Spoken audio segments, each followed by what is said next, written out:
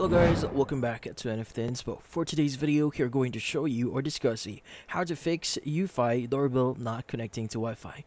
So if you're interested, let's start tutorial. So there are going to be a few things that you do here to probably solve this issue. So first things first is you want to check your Wi-Fi.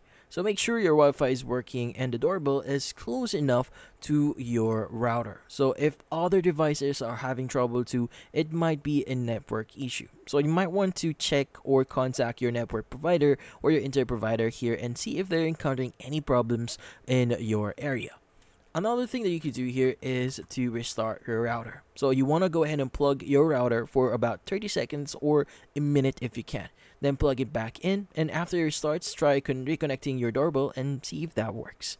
Now, another thing that you might want to do is you want to update the Wifi app. So you want to open up the app on your phone and make sure it's up to date. So updates can fix bugs and connection problems, especially if you are having problems with your device here.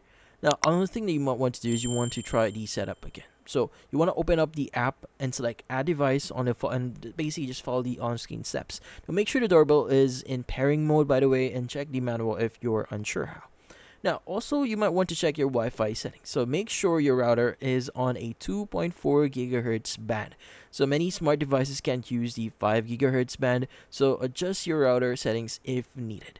And also you might want to reset your doorbell. So you want to hold, and in this case hold and press the reset button on the doorbell for about a few seconds. So this actually resets it to factory settings and then set it up again and in the app again.